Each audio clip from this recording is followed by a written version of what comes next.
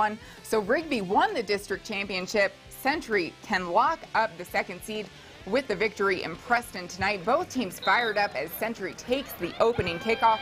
The Diamondbacks get off on the right foot as Jesse Mitchell makes the catch at the 2-yard line, and he sweeps out toward the home sideline, and with a big block, he's in the clear for the 98-yard kickoff return.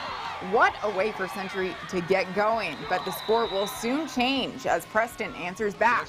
Britton Atkinson feels the pressure, so he'll break out and get the touchdown, tying the game at 7 apiece. The scoring fest doesn't stop there as Century takes to the air and connects with Mac Hicks, who brings the rock down for the Diamondback lead. Both teams will go on to put up big numbers, but it will be Century who clinches the second seed with a final score of 31-28.